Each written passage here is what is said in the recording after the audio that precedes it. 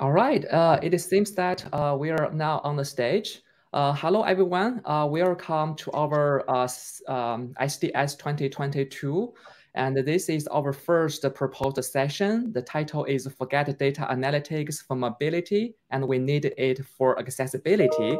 And as you can see from the stage, the organizers are here, including Monika, Stephan, Martin, and Alexandra. Monika, the stage is yours, and you can start now.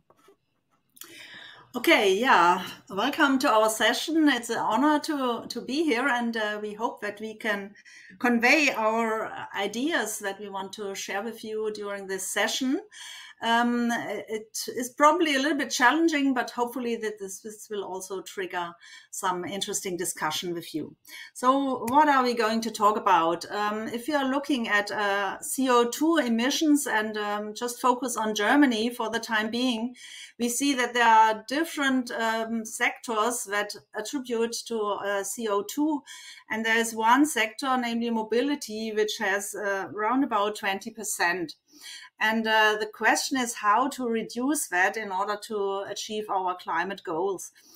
And it is a consent that only by technical solutions, this will not be doable. So what we have to do is to change our mobility behavior, but also more fundamentally, probably also to change our mobility needs, which trigger mobility. So in general, the question is, what does this have to do with our profession, with spatial data science? In general, in the context of mobility, there are a lot of approaches that exploit our richly available data sources with data science methods and analyze it in order to achieve new insights. And what we are advocating with our session is that we should not only look at how to find new solutions, how to apply fancy algorithms like deep learning these days, how to design interesting algorithms, but we should also think about what is the goal of it. We should also take into account potential negative effects of our research. And we should focus on the relevance of research and on potential impact, especially with respect to climate change. So this will be our message. And in order to structure our sessions, we have the following plan. First, Alex is giving an impulse talk to bring you into to set the screen. Then we have 3 short statements from the other organizers. Stephan will start.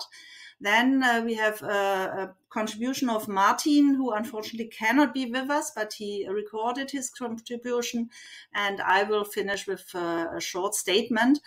And then we will have an open discussion with you. And we count on you that you will join us in that discussion, and we have possibly new insights also from your contributions. So now I stop my screen sharing and give the floor to Alex.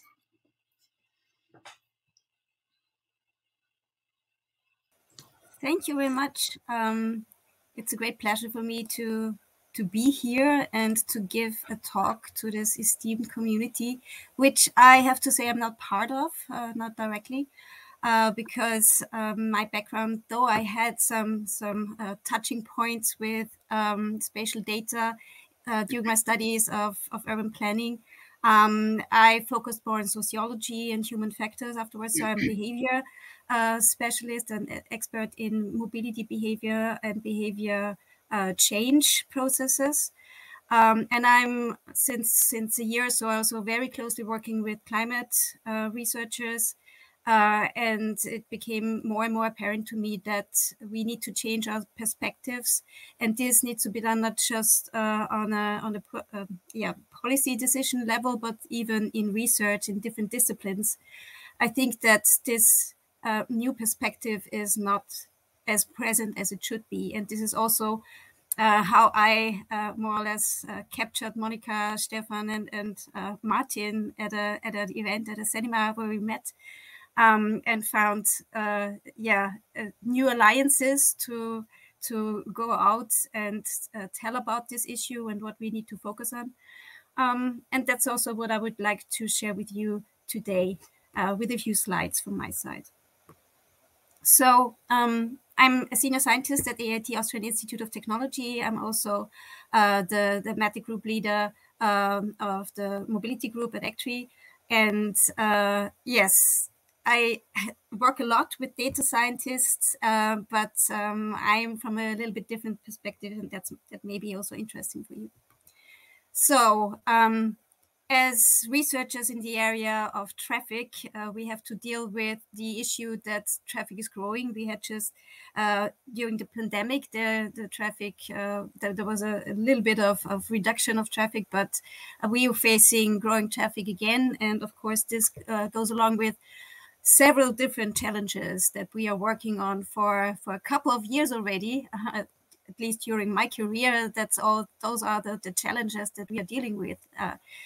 Traffic safety, then congestion, pollution is a big part, ever growing, more important, and of course not everybody has the same access to mobility. So and so we work on new solutions, on new algorithms, on new solutions to maybe reduce traffic or make it more environmentally friendly.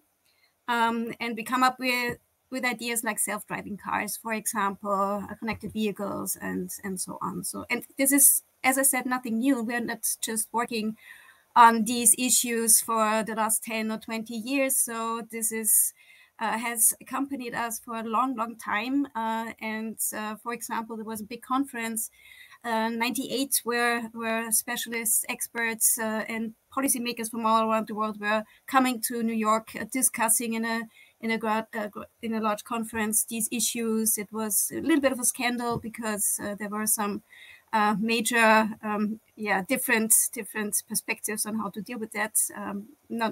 I don't know if you heard about that, but I would be surprised because it was 1898, and this was the traffic that they were discussing. So there was growing traffic in cities, more and more horse carriages. The streets were crowded. They had the same issues then as we have today. So there were accidents. There was a lot of traffic and not much room in the cities, of course.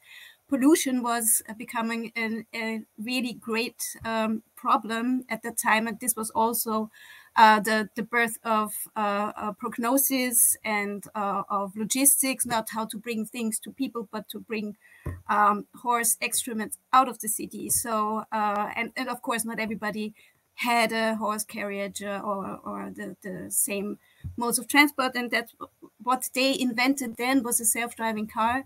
So the automobile with no horses, and everybody was expecting then, of course, it's going to be better. It uses less room. It's safer because humans are driving and not horses are going crazy there. And pollution would not more be a problem. No horse excrements anymore. And of course, with industrialization, everybody could afford a car. And we solved all the problems, but somehow we didn't. So this was not the same. That was not the golden ticket to get out of all these problems. So and we're still trying to do it in the same way. We're making few new inventions, and we're trying to optimize traffic. We're trying to make it safer and so on. But what we end up is actually more traffic, as we usually do.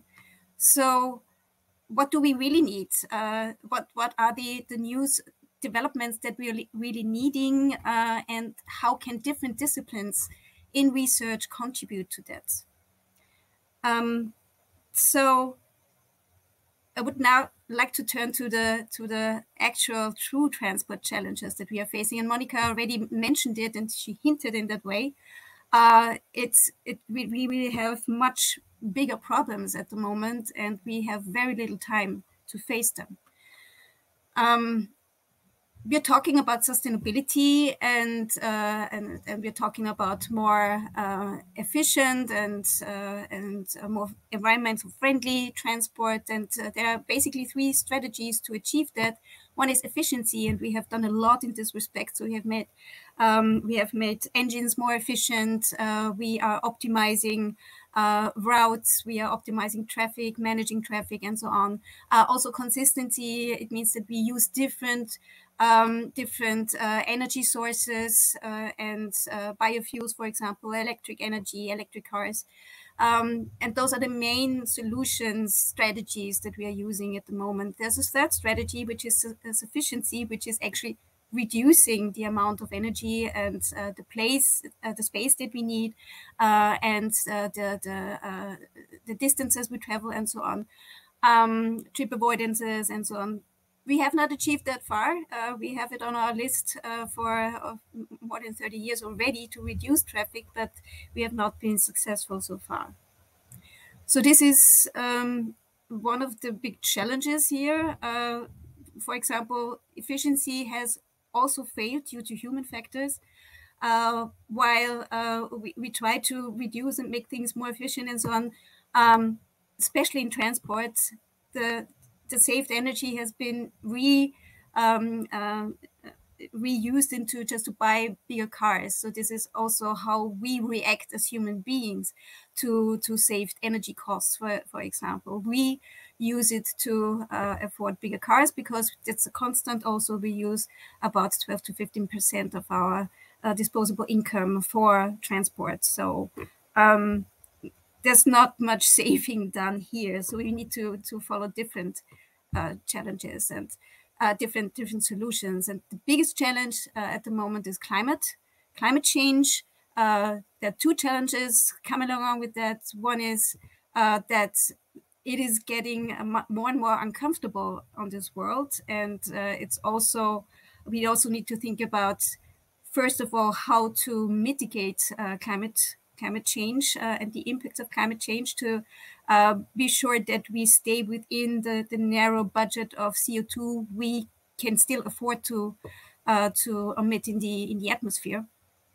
But how are people going to react to that? So will people move out of the cities because there are more and more threats in dying of heat in the future? Will there be more commuter traffic with nicely air-conditioned cars? Are people buying air conditioning everywhere they go? And also, how are the climate impacts affecting then our infrastructure? There will be more wildfires, more floodings, landslides, and so on. And also transport connections will be more and more endangered of failing due to such hazards. And there's the issue of transport justice.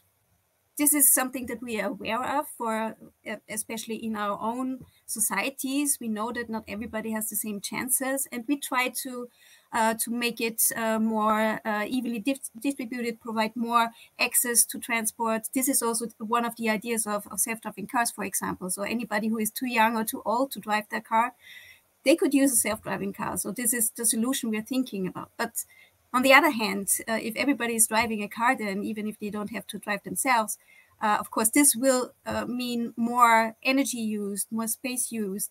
And this is on the cost of the global south, for example. We're already living on the resources from other parts of the world, and especially in the global north, we have tremendous footprints, and we need to reduce them.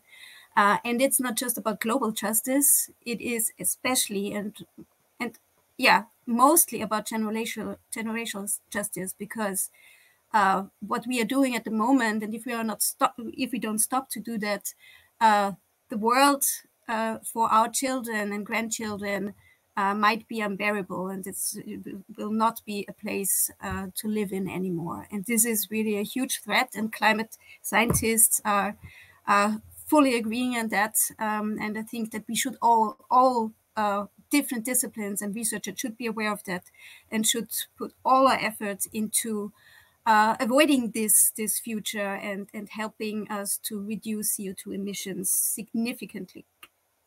So, and we have very little time to do that. So what can we do? Of course, it is those are huge challenges, but it is doable. So we need, but it demands a paradigm shift, a true new perspective. For example, on mobility, it's not about being mobile. It's about especially not being motorized mobile, but it's about accessibility. So not being dependent on any form of motorized transport to get somewhere, but to bring things closer to people, to enable them to reach them also without motorized form of transport. So we need to change from how transport needs, how we have learned and grown up to understand transport needs, to be able to get any place, anywhere, anytime, and with any means of transport. So this is what we are expecting. This is what we think is freedom as well, but it's of course reducing the freedom of people in the global south, for example, and it's significantly reducing the freedom of our own children. So I already mentioned sufficiency. That's the perspective we should take. How much transport can we afford, and how can we change also the circumstances and the spatial structure so that we are not dependent on motorized transport, for example, anymore, and which trips are absolutely necessary. Of course, they should be still possible, but how can we reduce the trips that are not necessary? And we did a thought experiment here in a project in Austria where we calculated the CO2 budget that we still have for transport in Austria. What would it mean if we were already on the 1.2 million tons CO2 equivalents in Austria, where we should go? Currently, we are at 22 million tons, but we should go within the next 15-20 years to 1.2. So it's a reduction of over 95%. If we should already obey to this narrow budget, we could only travel on average 3 kilometers even with an electric car powered by renewable energies. So this is the huge challenge that we are facing, and it is clear that we cannot maintain our current mobility behavior. So we also need to think about not just how much can we afford, but also what is needed. So we came also up with a new definition of minimum mobility standards. But it turns out it's already possible. So if we set new priorities, so we should focus on the location and having everything in accessible distances. Accessible means by your own muscle power, so walking and cycling. If this is not possible, we can think about solutions like digitalization. What we are doing right now, for example, we are meeting in the virtual space instead of traveling all to one place on the globe from different parts of the globe. And if this is not possible, if you cannot have it near you, if you cannot substitute it with virtual trips, then we need to think about then and only then we need to think about transportation, and then make it as environmentally friendly as possible. And only the last resort is the car. So, as I said, it is possible. We did we did a very quick. We developed a very rough tool calculating where this is already possible in the Greater Vienna distance, for example. It's a GIS tool, a GIS tool, very easily done, and with OpenStreetMap. So where is it already possible to have 1,000 workplaces in walking distance, and shopping and education, everything that you actually need. So it's possible already at a lot of places, and still we are traveling here and there and that. It's an issue on the countryside, but not so much in urban spaces. So this is where we could already start, and then think about how to improve the circumstances and spatial distribution of destinations outside of the city. Okay, so what should we do?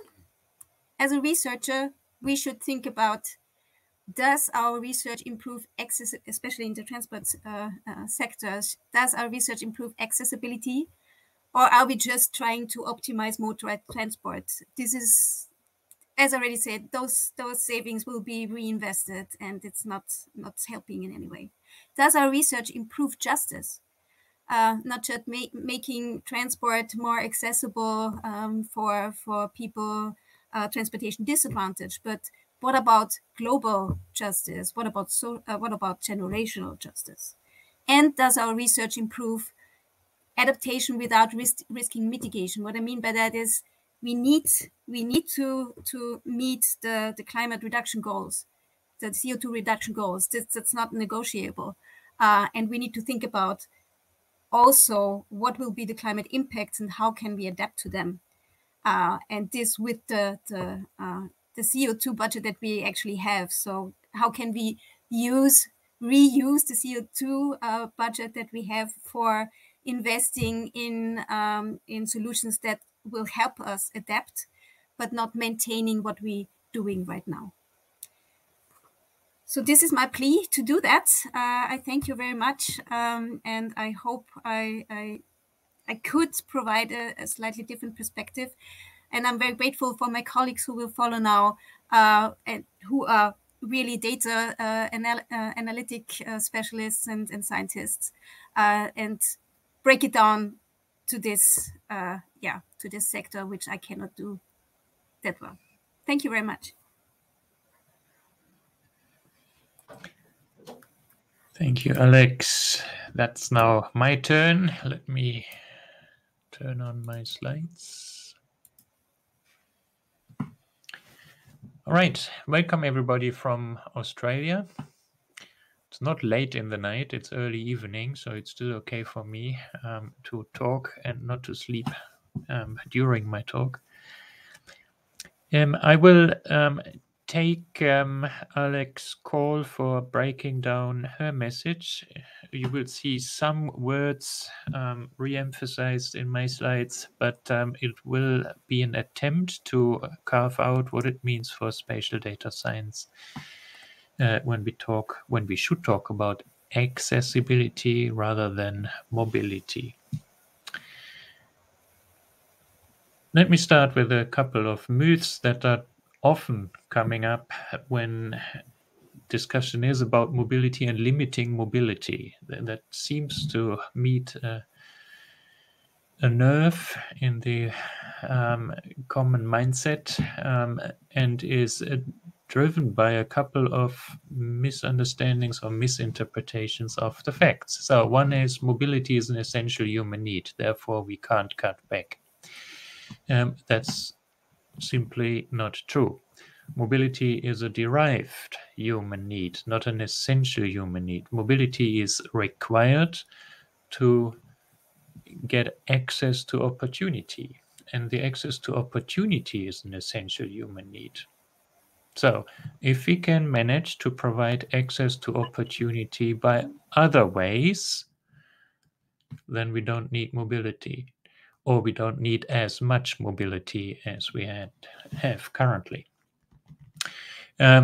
Alex mentioned one way, that is digitalization. Many of you are working from home or have worked from home and have experience with that. That's one way, but it's not necessarily the only way. We also can rethink our cities, for example, and become creative about the challenge to reduce mobility or increase access.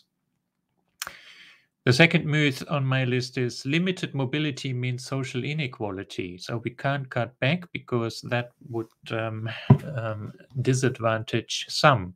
And if I'm thinking of Melbourne's outer suburbs, that is certainly happening. The outer suburbs are far from the city centre, low developed with public transport. Driving a car for people of lower social status is expensive, and therefore they don't do it to degrees that other people would do. So then there is a relationship between the two, but that is not necessarily so and can be thought differently. Again, if we think about digitalization, then we do see that even with limited mobility, one can have access, or people with lower budgets can have access.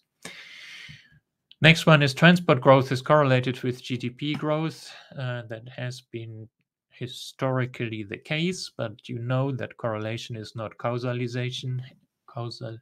Yeah, that's correct. And if we tackle the problem from another angle, and by thinking cities differently, then there is so much to do, which again creates jobs, opportunities, growth in GDP, just by that, that we can easily give up on that statement. Last myth is mobility is freedom. True, but as Alex has said already, freedom is always relative to the needs of others. A sentence that we respect in many other ways, so we should respect it in the context of mobility as well. So, measures affecting personal mobility are touching on emotions, ethics, and values as much as societal, environmental, and economic sustainability, and that makes the discussion loaded and difficult, challenging. Still, we need to have it, as Alex has put up the challenge to us. I'm citing here from a global roadmap of action towards sustainable mobility, a document that collects a range of suggestions from a current perspective. Among the challenges this document lists at the very beginning, one of them is discarding policy measures to manage demand, phrased as a challenge. So it is discarded. It is often discarded because it is deemed to be too difficult in the public debate for the reasons that were on my previous slide. And yet, that is the point where we have to tackle the problem. That document then goes on and advocates for a number of measures. I have highlighted in green what is relevant for my argument here, promoting a range of sharing measures, giving greater importance to accessibility rather than mobility, giving active travel greater priority, looking for safer and cleaner modes of transport, and assessing travel times instead of speeds when measuring performance. One way of doing that is thinking of a 15-minute city, an arbitrary, more or less arbitrary measure linked to what people are willing to do when they walk. So this is the idea of having in reach access to opportunity, in reach the daily necessities that can be accomplished by either walking or cycling from residents' homes. Which brings up the question, what would a sustainable city or sustainable mobility look like? There's, of course, the prominent definition of sustainability or sustainable development as development that meets the needs of the present without compromising the ability of future generations to meet their own needs. If you translate that into the mobility space, then it becomes really complicated because mobility is a derived demand. That means it has implications for many, many things. And therefore, any definition, there is no single agreed one, but any definition becomes complicated and a list of a number of items.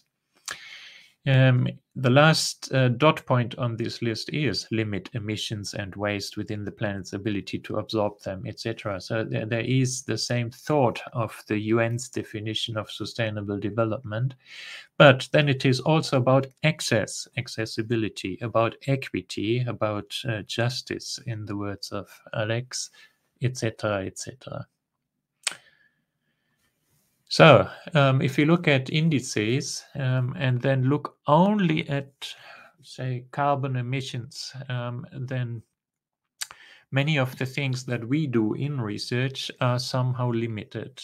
One is optimizing existing mobility solutions, which, as my prior speakers have mentioned already, is completely insufficient to bring us down to the levels that Alex has presented. Offsets are, on top of that, also inequitable. That means an offset on traveling hurts those that cannot afford it and is more or less without any impact on those who easily can afford them. So you can put offsets on air flights and the rich people will still fly. If it is about an equilibrium between transport supply and demand, then all the questions remain unanswered that we had so far on equitable access, on efficiency, on safe mobility. That's just not answered. So that argument wouldn't do it, although it's propagated in the literature. So whatever it needs, whatever it is, it needs sustainability indices linked to mobility or to the need for mobility, that is access. And one way of doing that is saying it's up to you to stop emissions. Here's your personal account. You can have an app on your phone that tells you how much CO2 you have used by your mobility choices today, etc., etc. That's not changing much. We can think of carrots and sticks. Offsets are one way of doing so. I'm a bit critical about offsets because the proof is not yet done that they are working. Or we can think of planning and regulation, and that touches on the idea of a 15-minute city. That is a regulatory act of impacting on how we plan cities, how we build cities, or how we change cities. But then if we want to do that, we do need tools, and here the spatial data science community is called. We do need tools that provide the evidence for arguing against what other people say is too difficult. So how do we do that? Well, by spatial data analytics, by spatial data simulation, etc., etc. So we will have a discussion afterwards. I'm suggesting a couple of questions to think of, start thinking of now to be prepared for that discussion. One is, what are the approaches that we as a community can suggest or provide for data analytics? That is the data, the approaches, and the challenges with the data and with the approaches. If we change accessibility, do we understand the system of access to opportunity? So can we produce the evidence of impact? And last question, since it is not spatial data science alone, how does spatial data science integrate with social, environmental, and economic science? Thank you.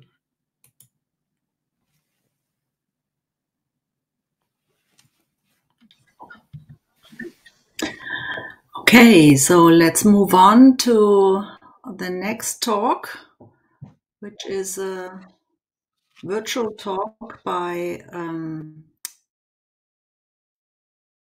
Martin. So I hope you can see my slides again, and I will start his recorded lecture.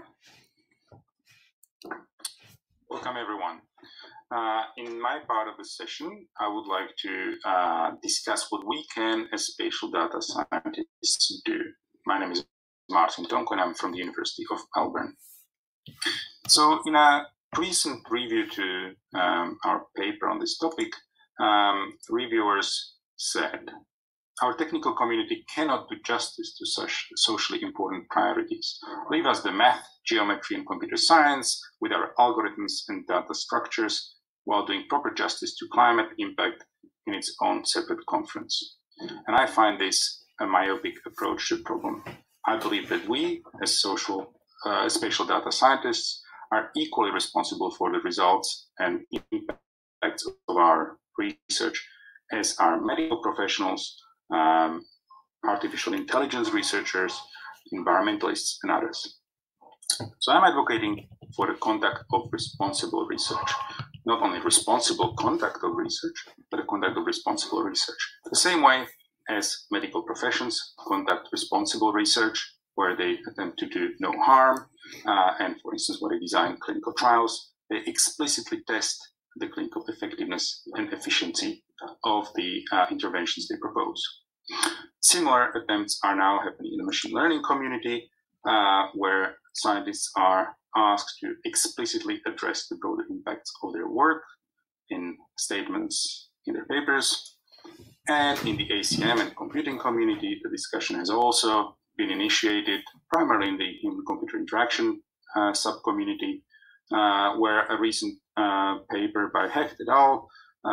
Explicitly says that there is a massive gap between the real-world impacts of computing research and what that research achieves, and that this represents a serious and embarrassing intellectual lapse. So we as spatial scientists should equally carefully consider the motivation and impact of our work. So what am I advocating for? I am ultimately advocating for a methodological transparency, both in the statement of the benefits of our research and in the statement of their costs. I'm asking us to consider how we could, in our papers and in the presentations of our research, contextualize benefits. Quantify the benefits of a proposed method in a meaningful context of the necessary reductions, let's say of CO2, energy, and so on. So consider a computational model that somehow reduces the overall costs, path lengths of all traffic generated by mobility in a given city. Okay. I am suggesting that instead of saying that we have come up with a method that significantly reduces travel path lengths and thus contributes to mitigating climate change, we provide a contextualized benefit statement. We provide a method optimizing travel in city A that reduces the trip length by 5%, which equates to an X% reduction in CO2 emissions equal to a Y% fraction that is necessary of a target budget that we need to achieve by a given date according to some scenario, maybe an IPCC scenario. Okay, that would provide a context to the reader of the overall contribution of what we have achieved. In the cost part, I am suggesting that we are transparent about the costs of any methodological contribution we make. So, for example, if our method is based on a machine learning model that needs to be trained on a large amount of data and is expensive, has a large number of hyperparameters that require a lot of GPUs to be run for a long period of time, I'm suggesting we attempt to provide explicit information about the energy and CO2 emissions generated for training, possibly retraining, and running of the model. During the writing and research for the paper, but also if the model was to be deployed in practice, at least provide an estimate. Does a traffic optimizing machine learning model, such as we have proposed, need to be retrained periodically? Can we try to transparently inform the readers how much CO2 will this cost? And is it somehow commensurate with the savings in the same time period that we could achieve in city A? Will these costs of training the model offset the emissions of the traffic? And finally, I would like us to also consider the opportunity costs. I'd like us to reflect on the opportunities that we would achieve and that might have a higher net benefit in the given context, maybe by finding a simpler or alternative method that would provide the readers and decision makers with a perspective on the outcomes of what can be achieved. So consider, do the benefits of reducing the CO2 emissions achieved by optimizing individual trips outweigh the benefits of avoiding these trips altogether, possibly by using public transport? Are there any benchmark data or methods that you could reference and demonstrate, maybe generate a graph, to put the savings achievable by your models in the context? So ultimately, what I am suggesting that we discuss is how we can still do our research, but not oversell. Can we be more targeted, transparent, and humble in our motivations? Can we do better in the interpretation of our results and their implications? And will this get us to think about our research a bit more before maybe engaging in it at all? Maybe it will get us to pick more meaningful topics to engage with. And as a silver lining, I believe that if we do all of that, we might end up with more impactful research. And I would like to, I'm sorry I will miss the discussion, but I'm sure it will come with some very interesting comments. Thank you. Okay, yeah, thanks, Martin. Yeah, he is not here, but I think he also triggered some interesting ideas. I want to finish the statements of the organizers by just a few ideas about how to kind of structure this reflection process, as Martin has formulated and given some examples for. And I think we can borrow a principle, the so-called 3R principle, from animal research. So there are some ethical principles there that people have to take into account before designing an experiment. And the idea is to reflect the effects of an experiment, an animal experiment, and find out what is the research gain against what is the harm an experiment could induce. And in order to find out what possible options there are in order to have less harm and most impact, there are these three principles, namely the replacement of an experiment by another one which is less harmful, the reduction of the scope of the experiment, or also a refinement of the experiments in order to bring it into a form that it has less harm and potentially more knowledge gain. So this framework helps to decide which research could be conducted and how, and especially weigh this knowledge gain against the harm the research might cause. There's a paper from the domain of environmental research where a fourth R has been added, namely refraining from a research if it induces excessive harm. So what people can do is just look at such a simple scheme where we have two axes with the likely harm produced from little to much and the likely knowledge gain also from little to much. And then you try to ask yourself, what aspects does my planned research bring into that? And if there is, of course, a low harm that it would produce and a high knowledge gain, then we are in this upper corner of this matrix. And obviously this is a desirable research and can be conducted. Perhaps there might be some adaptations. So if we are in this upper corner, of course, that's okay. So little harm except and medium knowledge gain that is acceptable research could perhaps be tuned. But if we are in this lower right, then obviously creating a lot of harm and triggering only a little knowledge gain, such a research should be refuted and not conducted.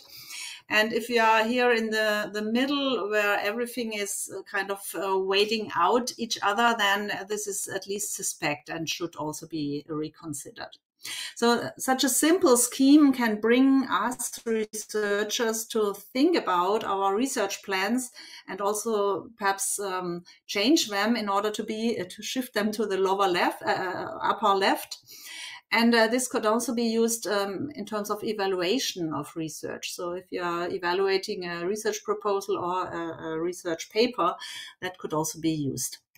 So what could be the guiding principles when evaluating knowledge gain against harm? Of course, we want to preserve and conserve our existing resources, not exploit them too much. We also want to sustainably use our existing equipment and materials. We should try to reuse existing resources again in order not to exploit the new ones. And if there is a kind of locational focus of research, then we could also try to limit the impact in time and space of the affected areas. And independent or more overarching is general principles of research, like optimizing the mobility for meetings and conferences, as Alex already has said.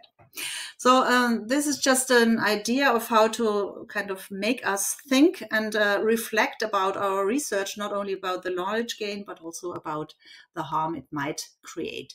So for the discussion, I just compiled all the questions that have been raised in our presentations. I just have them here on the slide, and perhaps you skim through them in order to remember what kind of question you might want to answer, or even more, what kind of question you want to ask us. And I now invite you to get into discussion with us. I soon move back to see you again, because I only have my presentation here. I want to invite you to ask your questions in the Q&A, or to even raise your hand and speak in person. So we try to handle all your comments and all your statements, and we are looking forward to your input. Thank you very much.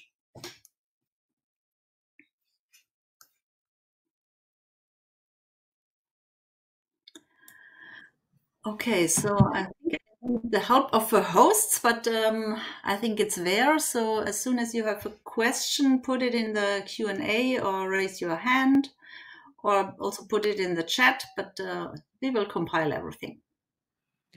And Christoph has already put a question in the Q&A. Christoph, I would like to challenge that. Even families get smaller and smaller.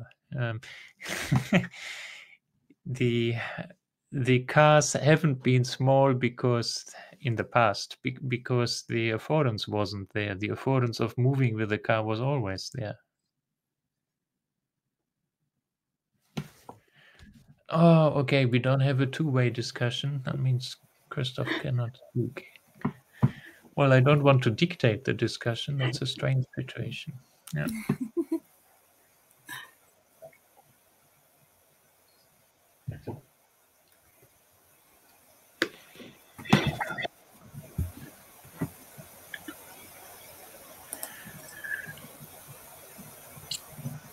All right, we are open for thoughts, for ideas, for commitments, for offers for collaboration, for also for challenges complaints to the community, or for complaint. Yeah.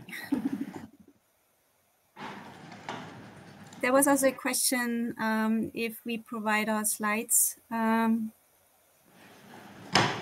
I think well, I can do that. I'm not speaking for my colleagues, of course, but Sure. I will make them available.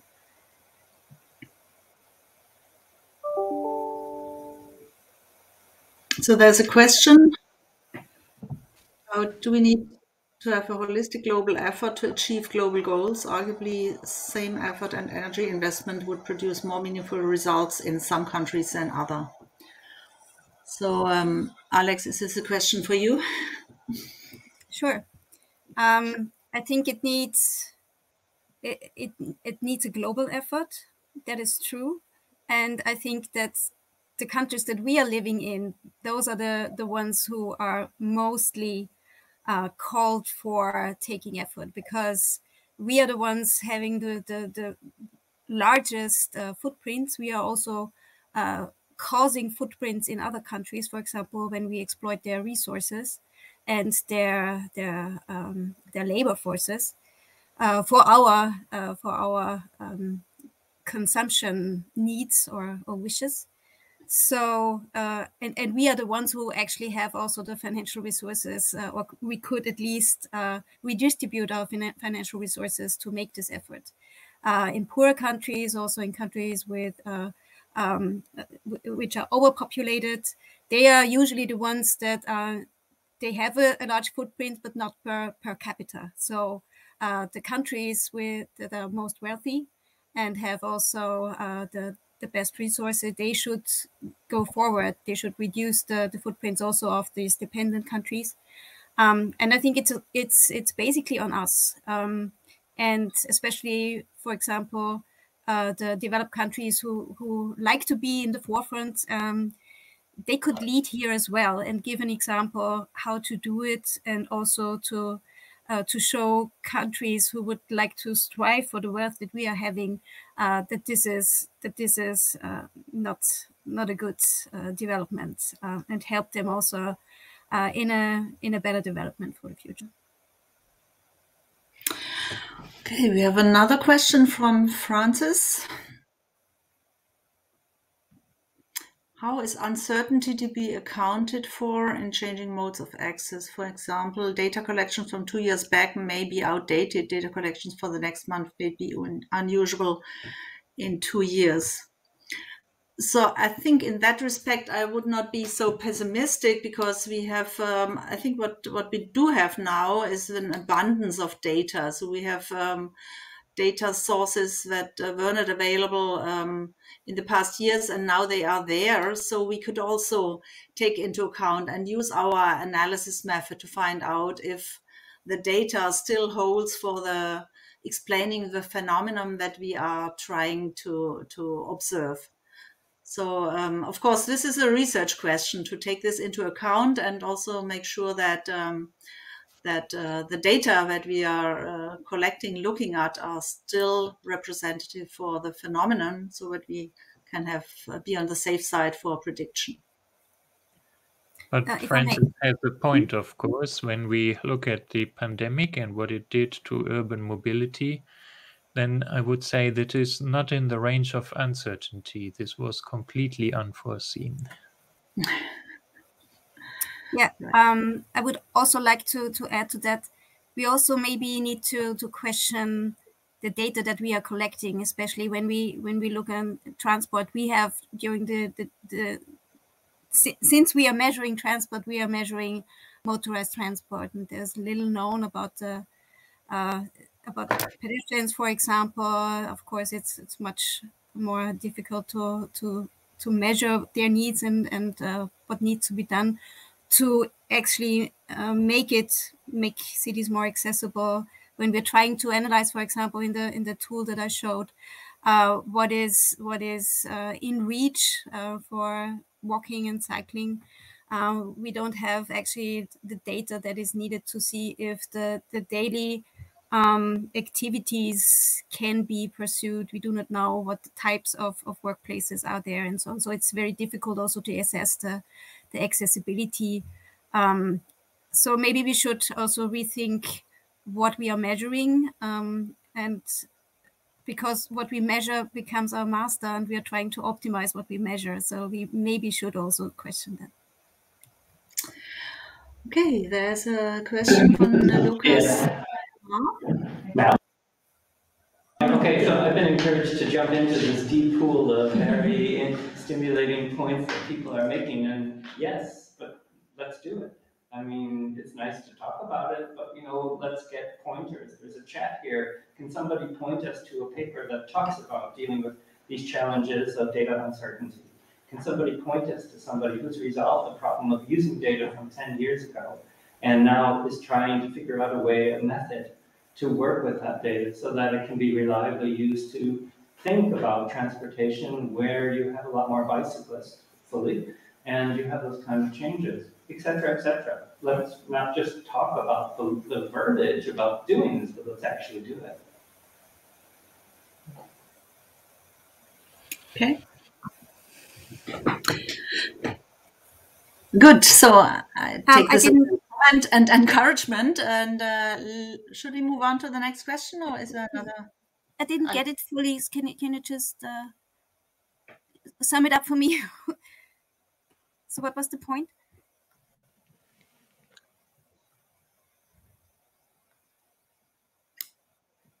Yeah, I think the point was to go ahead and look at the data and see if it's really reflecting what we want to observe and not. Okay.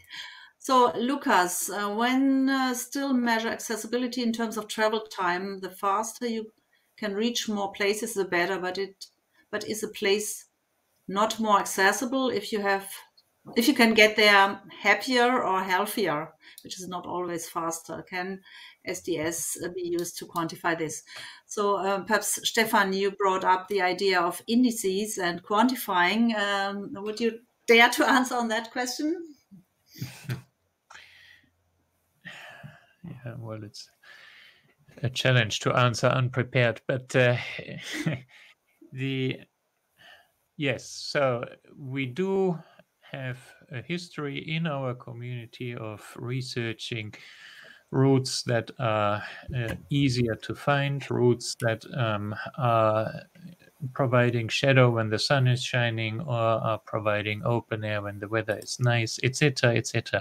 We can do all that with tools at hand. Whether that will move people out of their cars and contribute to a greater uptake of active transport, I haven't seen research studying that. Well, we have tried it to show people it's much healthier and much nicer if you walk, if you cycle, and so on. But somehow we don't get leverage by only showing people that this would be much healthier and nicer. I think what it really needs is, and of course that's nothing that we as a researcher can do, is make car trips a lot less comfortable, make it slower. So it needs both. It needs the carrot and the stick. But what we can do as data scientists, data analytics, and researchers, we can show decision makers that if they really mean to reach the goals that they set themselves, it needs exactly that. It needs the carrot and the stick. We need to make motorized transport less comfortable. Okay, I see a question raised earlier by Anita, and it says concerning avoidance of experiments if they do harm. She claims that it seems to me that industry is experimenting on the population anyway. Won't it do more harm if academic research leaves this field to industry only? Yeah, I would say that we should have this awareness and reflect everything, and therefore also go perhaps be one step ahead of industry and try to be a model of what we should do and what we should not do. And I also would say that the researchers from university are eventually also going to industry and take this attitude also with them. Of course, we should try to use also all information that is available and make use of it. But I think this is also an element of this reflection process. Perhaps if the data is already there from industry, perhaps we could also tap on it and exploit it and make and draw the conclusions from that. But starting this reflection process is good and essential anyhow, I think. Okay. Are there more urgent questions? Otherwise, I think we are done with the session. So it's 12 o'clock. If there are no more urgent questions, which I would still allow because it's very interesting, I would perhaps give back to the host. Thanks a lot. Thanks a lot to Monika, Stephan, and Alexandra for this very exciting, organizing this exciting session. Is indeed a very important topic for our community. Now it is the time. We would like to conclude this session. And we would like to also remind the participants here, just in 15 minutes, we are going to have our first paper sessions. And see you all there. Thanks a lot. Okay. Yeah, thank you.